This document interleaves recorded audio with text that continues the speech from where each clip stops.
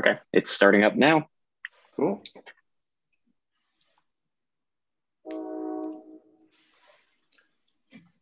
All right, well, welcome everybody. So we got to do walking, the simple models of walking last time on Thursday, and the simple models of running this time. So I'll just highlight a few of the big ideas here and dig in a little bit, but please ask any questions that you have, right?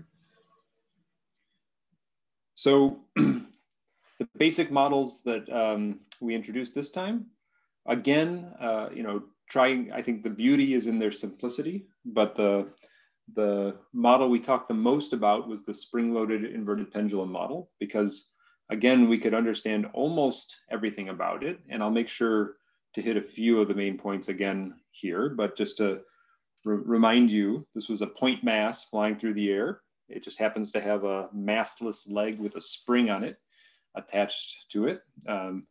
When that foot hits the ground, there's now no impact because it's a massless toe connected with a perfect, ideal spring.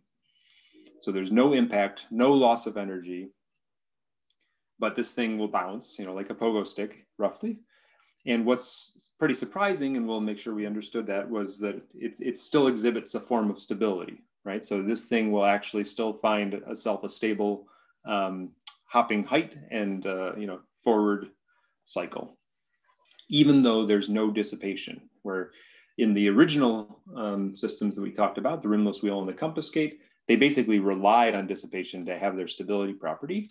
Here, there's some sense in which it's stable, but we want to make sure that we're careful about that. It's only it's partially stable, and we'll make sure we get that. And but it's a very sort of nice and simple model. Okay, and then it's actually the lineage was the other way. It actually happened that Raybert built a bunch of robots that were hopping around on one leg before people were thinking about the simplest models. And the Raybert hopping, sort of leg lab hopping robots inspired the simple models like Slip. But then we talked a little bit about sort of the control strategies that are sort of very Slip related, but a little bit more complex to deal with the hopping robot. And then surprisingly, very similar strategies carried on to multi-legged robots, and maybe aren't that different from what you see even at Boston Dynamics today. And then there's this sort of beautiful continuum between the spring mass models of running and the spring mass walking models. So the initial sort of view of the world was that walking was more like vaulting, where your center of mass would go vertically over your stance leg, right? That you sort of walk like this, whereas in running, your center of mass would go down and dip as you compressed your leg. And I think the world sort of now understands that compression of your leg is actually important, but to a lesser extent in walking also. So I think these spring mass models are in favor still as the sort of the nice way to describe walking, and that they can transition to running is very, very cool. Okay, there were a few important, general ideas that even if you care nothing about hopping robots, I think are still very, very important. So I want to spend a few minutes talking about those. One of them is this general notion of open loop stability periodic stability that we've ended up with. And because it's, we saw it in its passive form before, where, the rimless wheel and the compass skate didn't have any control inputs, and we just talked about stability of the limit cycle. Here, the Slip model does have a control input. We made it a trivial control input where you could just trivially choose your touchdown angle. And you can as you choose different touchdown angles, you can get different periodic solutions, and talk about their relative stability. So it's kind of this generalization of the pure passive stability where you can design some open loop trajectory, if you will, and ask about the stability of that open loop system. And then there are a few ideas related to feedback that we'll make sure we dig into just a little bit too. So I'm gonna I've waffled between whether I want to use the chintzy writing tool and keep you completely in the slides, or ask you to flip back. Today I'm going to go to the whiteboard exactly once, I think. So if you'll flip back to the Zoom for this part, I get to use my better writing tool. Okay, so I want to make sure that you understand sort of the subtleties of the stability that we talked about here, right? So we talked about a couple the systems in the rimless wheel system. We had we talked about the return map, where XP was the location of the point on the n+1th, in this case, crossing of the return map. And we thought about the dynamics as just a map from XP on the nth crossing to XP of the n+1th crossing, right? In the rimless wheel case, we actually were able to get an analytical form, right? Because it was just the equations of motion of the pendulum, and we were able to integrate those in the particular way, because we only had to find the final condition. The exact time trajectory could be hard, but we were able to integrate those. The dimension of X, right? So X in this case was just theta and theta dot, right? So it's just 2 dimensions, which means that the Poincare map, sort of you could think of it living on 1 dimension. Depending on how you write it, you either say that you either drop 1 dimension, or in this notation, XP is the same dimension as X. And we'll talk about the eigenvalue, leaving around 1 eigenvalue that is 0. So let me write that carefully, right? So the approximation, if I find a fixed point of the map, then I can approximate the dynamics around that fixed point.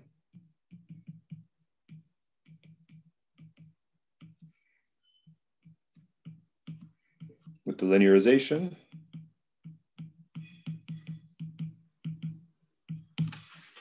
Right, so I expect A to be a 2x2 matrix. In this case, has 2 eigenvalues.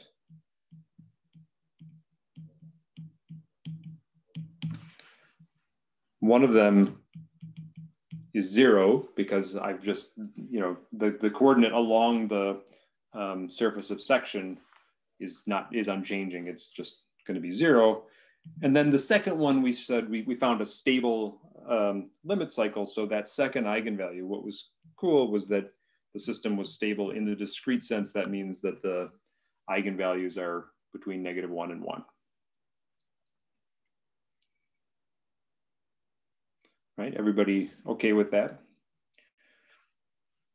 So for the compass gate, things got a little bit more complicated. Right, we had a slightly more complicated robot. Most of this was sort of the same.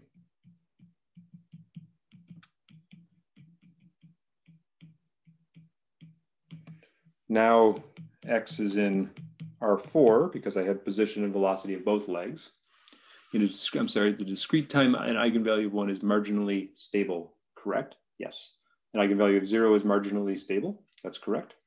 But this is, so the cool thing about the return map is that eigenvalue of 0, just being along the surface of section, we do the rest of our analysis in the n-1 dimensional space. And the cool result of Poincare is that if you're stable in the n-1 and you have this section, you can still say something about orbital stability of the whole system.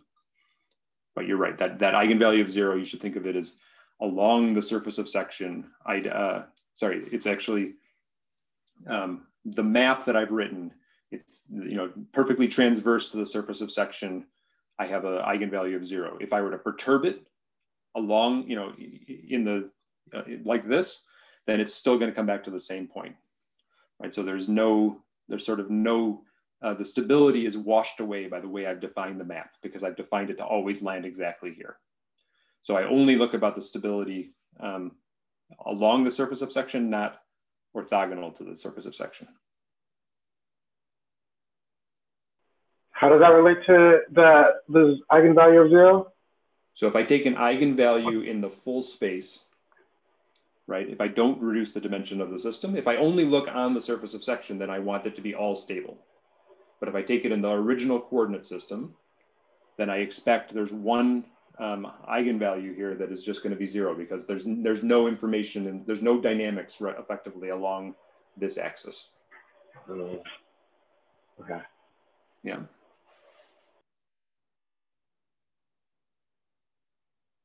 It's good to ask. So please, if there's more I can say, please let me know. Okay, so in this case of the compass gate, right? It was, again, we were able to find a fixed point of the periodic, periodic solution, a fixed point. This time we had to get P numerically, right? I would actually run a simulation, do some zero crossing detection, event detection to numerically evaluate the Poincare map, okay? But we can still now numerically take, make a linearization of that system. So I can still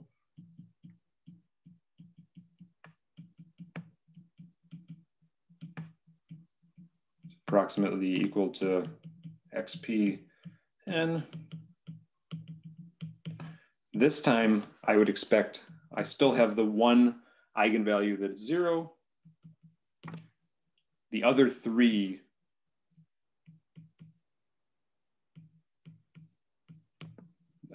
for 2, let's see, for all I guess even 0 is between there. Wow, let me write that better.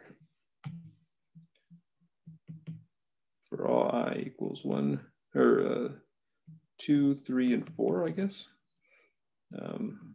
Lambda I less than 1. Okay, so very cool that I had a 4-dimensional system that was stable on the Poincare map, right? The only place that I was lacking that stability was along the transverse coordinates. But I had to give up on my analytic form of the map. I had to do that work numerically. So the slip model is this point I really want to make sure I land. The slip model. Sorry, how can you be confident that lambda 1 is 0 if P is numerical?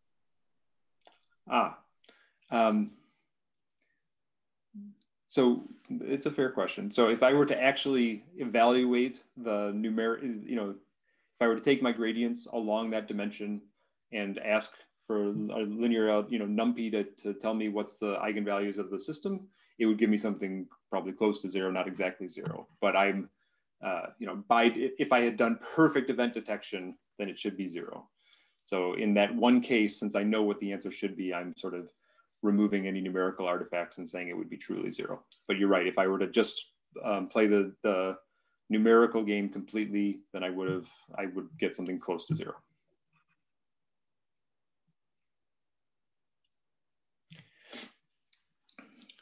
Okay, so the Poincare map for this system, we just went through it in the lecture video you just watched. Right, so when it's in the air, the total state is just x, z, x dot, and z dot. But since I don't actually care where it is in space, the analysis we do is just we just ignore the horizontal position in space. So it's z dot, x dot, and z. So the height, the horizontal velocity, and the vertical velocity.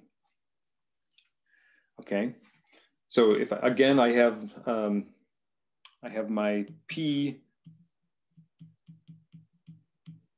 This time I had an analytical approximation.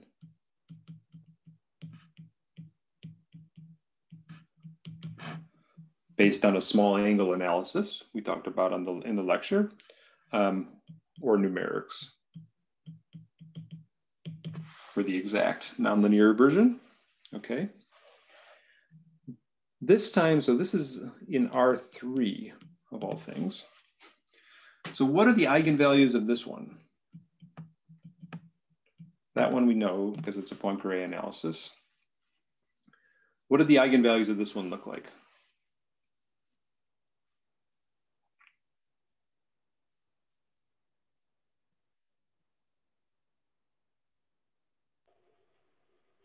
Was there an additional lambda 0? Yeah, right. That's the most important point that I want to make sure you understand is why there's a second marginal stability involved here. And it's only really that last one that actually gives you stability. And what's the reason for that second eigenvalue of 0? What would the eigenvector associated with that eigenvalue look like?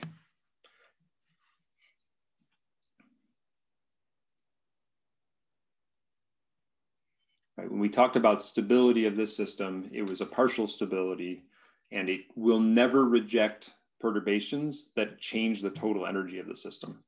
Right, so there's one direction that it's not rejecting, which is orthogonal to the surface of section, if you will. But then if you were to just go in and just bump it in a way that increased or decreased the total mechanical energy of the system, since the system is completely passive, it will never restore back to the original energy. Okay, so there's another direction in which it's unstable in a sense. But what is still remarkable actually is that last eigenvalue, if you stay on the set of total energy, then if you just leave the system alone, it will actually converge to a fixed point in that last coordinate. So this is the I don't think I mentioned it as much in the video of the lecture. I tried to emphasize it a bit when I was adding to the notes this morning, but people got super excited about this. There's the world of people that make these that sort of push this literature forward. It's really interesting, right? It's got some people that are biomechanics people, there's some robotics people, and then there's some sort of nonlinear dynamics, theoretical mechanics kind of people in there. And the people that came from the more theoretical mechanics got super excited about this, this idea that a system that is Hamiltonian, in this case, it's Hamiltonian in the sense that it doesn't add or remove any energy in the system, it's energy conserving, could exhibit some form of stability. That was a curiosity, right, that needed further study. And so the essential element of this is that even though it is Hamiltonian, there is a change of coordinates in the middle, which makes it piecewise Hamiltonian, and people identified that piecewise, that those reset maps as being the mechanism that allowed a system to have more stability than you'd expect from just a simple Hamiltonian system. So yeah, this is partial stability of a piecewise Hamiltonian system.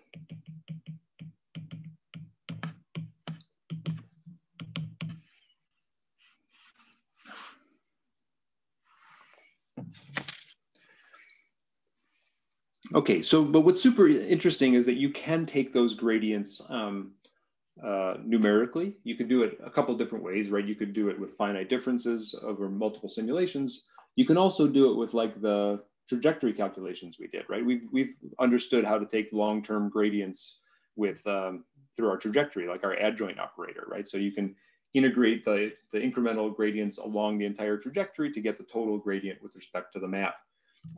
You have to make sure that you do a little extra work, which we'll talk a lot about in next week's lecture, to project if you over a fixed amount of time don't end exactly on the map, there's an extra term in the gradient that projects you back to the map. But we basically know how to do it very well with analytical gradients or with numerical gradients.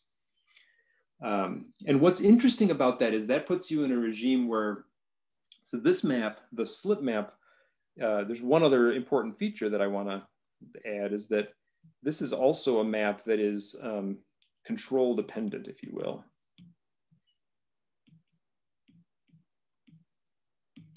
Right, so I can change the location of the fixed point, even the eigenvalues of the fixed point, based on my decision on what my touchdown angle is, right? So I just gave one example of a touchdown angle that gave you some stable fixed point and an unstable fixed point. but I can change that amount of stability by choosing the control input. And more generally, you could optimize that if you wanted to use the gradient, the eigenvalues of your return map as an objective in an optimization. People do try to optimize. They'll do like optimal control or trajectory optimization, let's say.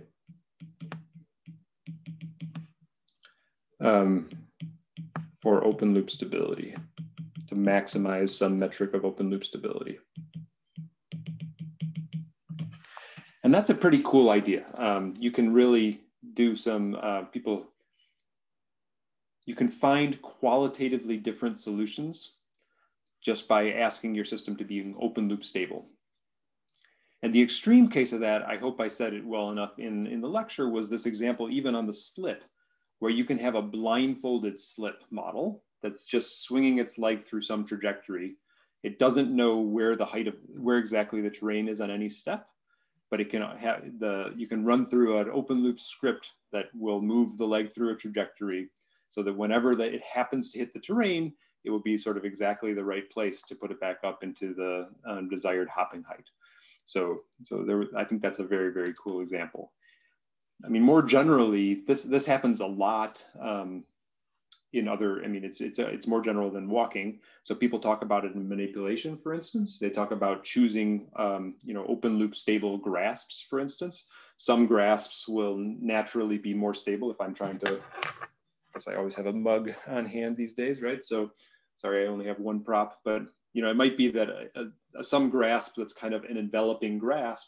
If I'm a little off, if the state of the system is not my original intended state, I might still passively stabilize and end up with a stable grasp, right? And choosing as a design criteria when you're doing trajectory optimization or planning something that's going to have some open loop stability properties, it can be a very good idea. And I think there's a handful of very cool examples in legged robots that I'll tell you about in a minute.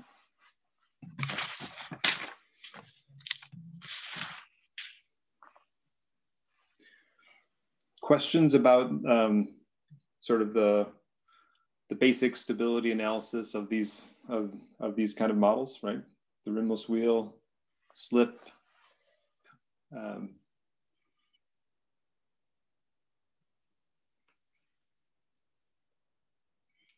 I'm still a little confused, like in what sense the last example is stable. Like, right. I guess if I kicked it in such a way that I didn't add energy to the system, what is the notion of stability? Mm-hmm. No, so okay, it is stable in the manifold where the energy is constant, right?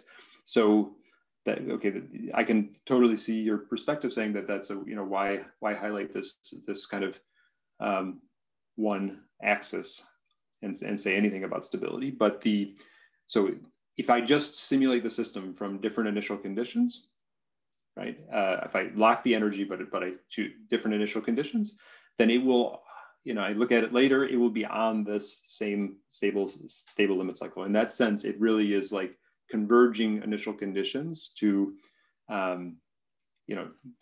nominal trajectory in the way that we like to think of with stability. So the disturbances are a different kind, it would be hard to disturb it in a way that exactly added no energy. So if you think about external disturbances, the notion of stability is kind of more forced. But if you think about just really every time I simulate this thing, it's going to end up doing the same thing. That is, and it'll be numerically robust to that. That is, I think, an interesting type of stability.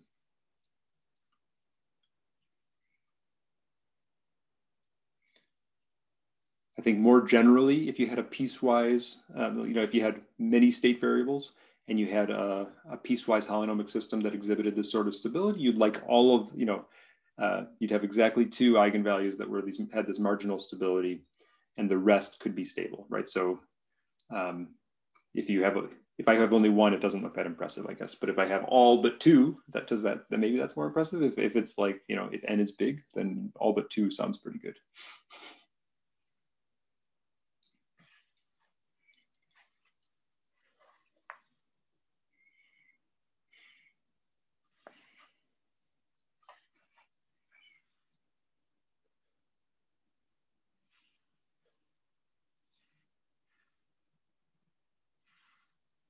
Okay. There were a couple of really important ideas from control that happened too, right? So that are, again, slightly more general. So this idea that you could design open loop stable motions is, I think, a general idea that we can explore. There's even a generalization beyond that of trying to do when you have uncertainty in the system, like limitations in your sensors, if you're partially observable. An extension of this might be something that does, you can choose actions that are informative, right? So that people do belief space planning, where you could have an open loop trajectory that tries to gather as much information as possible so that you feed your sensors. And that's kind of even a further generalization of this notion of designing open loop stable systems. You could do information gathering planning, but very similar criteria. But then there's this extra notion of how do you do the feedback, because open loop is, again, sort of very limiting, I guess, right? So one idea that's come up here, that's a general idea here, is deadbeat control, right? So discrete time systems, right?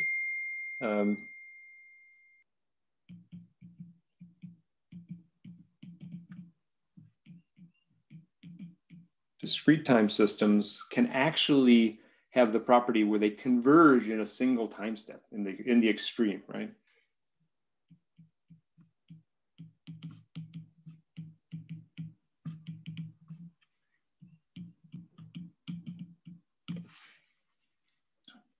And so for the rimless wheel, for the slip model, we talked about having a control decision that was made once per step. You get to an apex, you choose your leg angle. So on the very next hop, you're exactly at the desired height. And that's a type of feedback that, that is stronger than we expected before, right? So the convergence is just bam, one shot. Deadbeat, more generally, you can have a deadbeat system that will converge in a sort of finite amount of time. Sorry, I don't know how to turn that off easily here. But you have a discrete time system. If you have, let's say, a system that is controllable in n dimensions, you might expect it to be able to converge exactly to zero in n steps. You could do it in less than n steps, but if the system is controllable, you can guarantee that there exists a control tape of length n that will get you to the origin. So that's a very general idea, and it's a system. It's an idea that we don't see in certainly continuous time linear feedback. For nonlinear systems with nonlinear feedback, you can drive a continuous time system to the origin in finite time, potentially, but it happens very naturally here in the discrete time systems. So this is sort of a finite time response more generally, or finite time stability.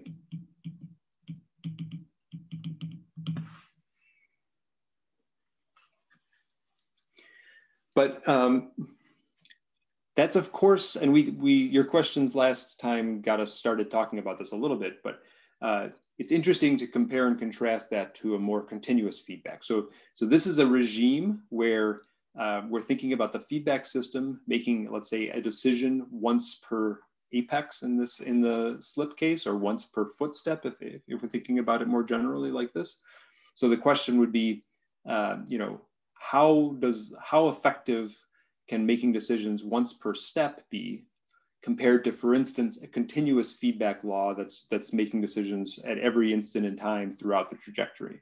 It's kind of updating its decision making throughout the trajectory. You would think naturally that if because it's clearly more expressive, that being able to make updates to your decision based on information throughout the trajectory should be a lot better. Theoretically, it's only better to do that. But I think you get farther. I would say I was surprised by how far you can get with the once per step kind of feedback. And I think if you look at walking robots in particular, walking people, walking animals in particular, there are fundamentally discrete decisions about where you place your foot, which can have such a big stabilizing effect that they really feel they are more fundamentally once per step kind of decisions. You know, you kind of plant your foot, you stick with it, you modulate your forces a little bit during the step, but I think step placement is a particularly strong heuristic for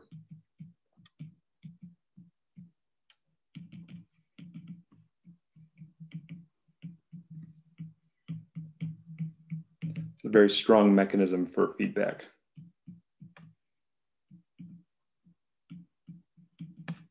In legged robots. Maybe a dominating stabilization approach. It's not the only ones, but it's interesting that people have gone through and looked at biological data even and said, you know, like what is the relative role of like adjusting the height of my center of mass during a step? And it seems you could be more stable, you could be more efficient potentially if you did some of these things, but it seems like that effect is relatively small compared to just putting your foot in a different place. And if you look at explaining variability in human data, it turns out that foot placement is a good description of our sort of stability. Okay, let me flip back to the slides here. I've got some other. Okay, so grow forward from these very simple models that we've had. People do, I mean, this is like still, you know, sort of simple linkages, but this is just trajectory optimization to find an open loop trajectory for a more complicated model that's kind of, you know, take our compass gate, our need compass gate, keep growing it up, right? Just do the same kind of numerical methods that we're studying here, and we'll talk about the details of the impacts and the like for the numerical methods next time. And you can really get to pretty complicated motions. Just to play it again, I think this looks incredibly realistic, right? And the objectives were more physics-based about energy consumption and things like this. And very, very nice motions coming out.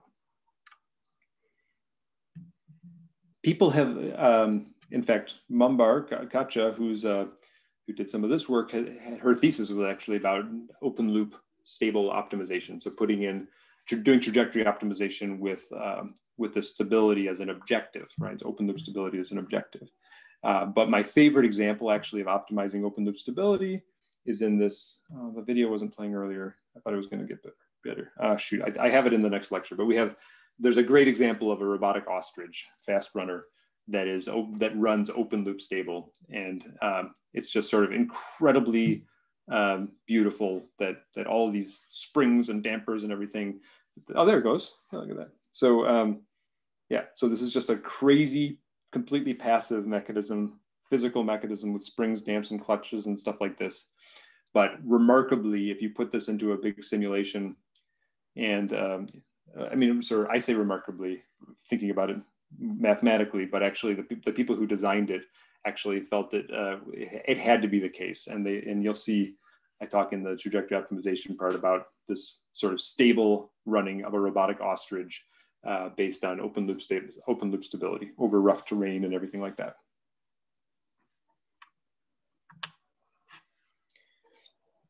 And this is you know, just what kind of a simulator is this in?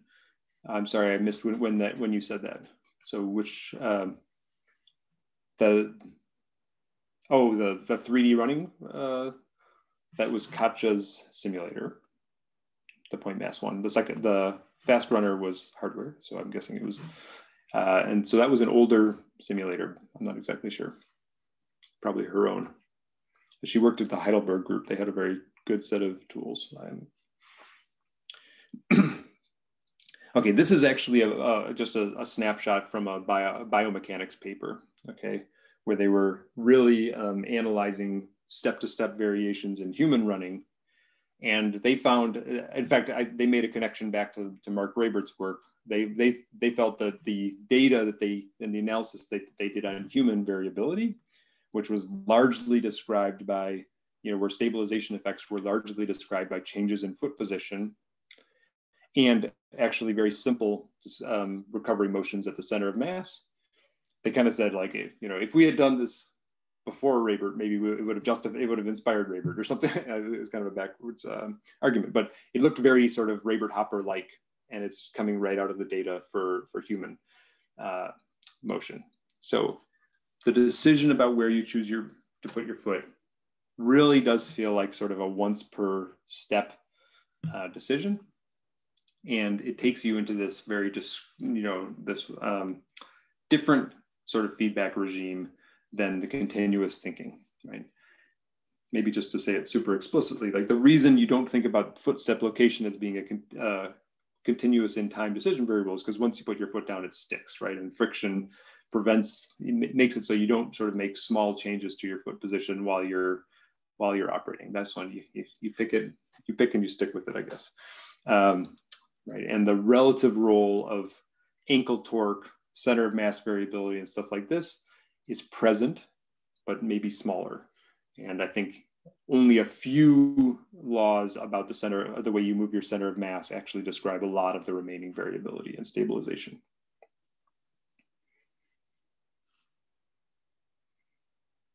It's a different way to think about control, I think. Any questions about that?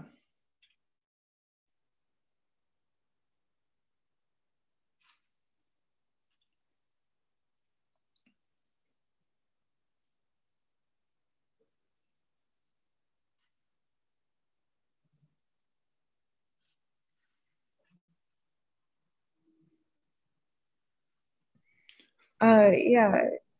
Do you have any examples of robots that have some sort of like soft components that maybe also help out in having this sort of like passive function stability, and how would that be? Good. So let me make sure so there's a bunch of different ways softness can change the game.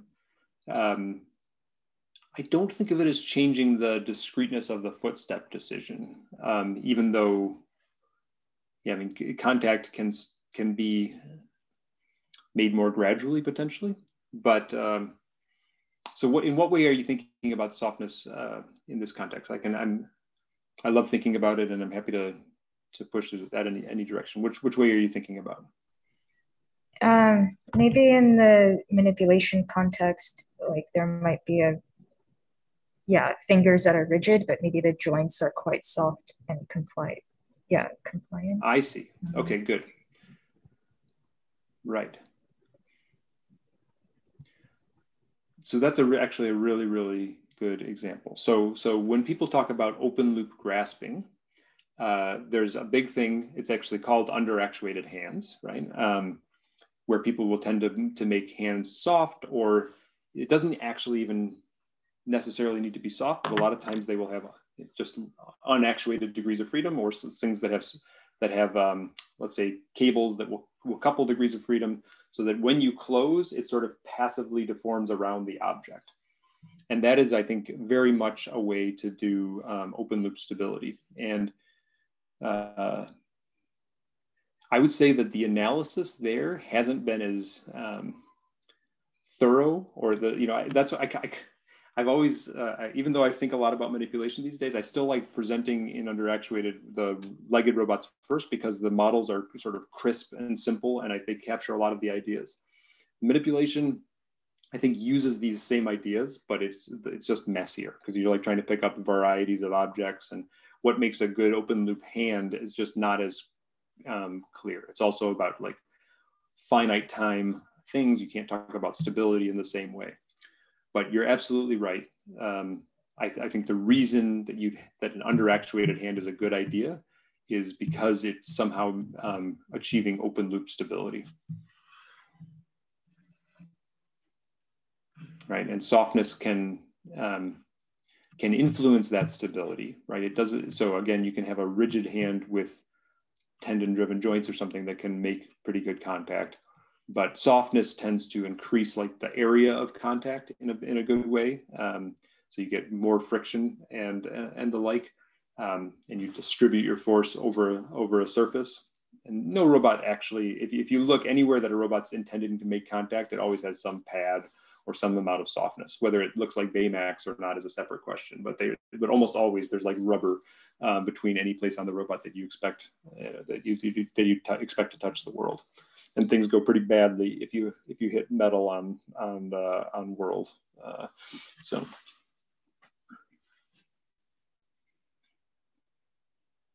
Was that what you had in mind, Bilkit? Thank you. Yeah, I had a hard time thinking about an example in like the context of or locomotion. So I'm happy with that. People have done soft locomotion, right? So there's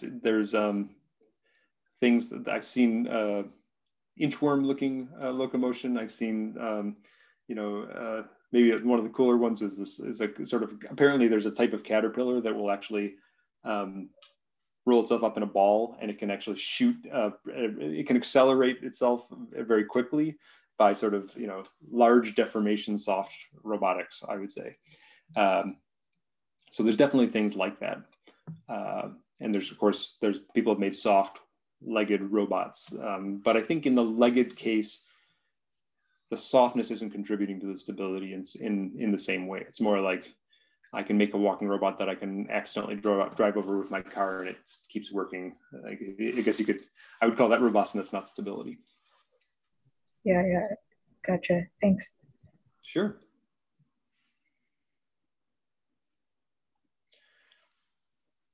Okay, well, I continued to push more and more changes into the notebook to try to make sure all these notes are written up. If you have any feedback on that or what's most useful for your projects or whatever, but I've been trying to push as much as I can in here.